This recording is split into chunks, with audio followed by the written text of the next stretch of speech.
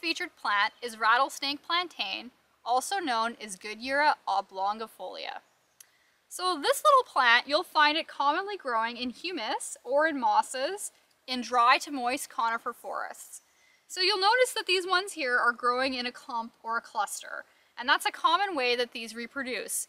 So it is very short and has these basal leaves that come out from the center, and it also spreads and grows via rhizomes. So you can see here are the spreading rhizomes coming out the side of the plant.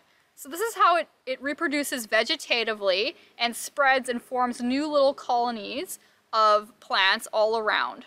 So you'll notice that we have a nice little clump of them, and that's because they're growing and spreading because of the rhizomes. They also produce flower stalks. So this one here has a flower stalk that's coming. It hasn't quite opened yet, but later in the summer these will open to white flowers, and it's in the orchid family, so they'll have flowers that are shaped sort of like an orchid where if you cut them down the middle and put a mirror, they would be reflected. So that's called bilateral symmetry. The reason this plant is called a rattlesnake plantain is that the leaves sort of resemble the skin of a rattlesnake. You can see how they're mottled green and white. And early settlers actually believed that the plant could cure rattlesnake bites, but it can't.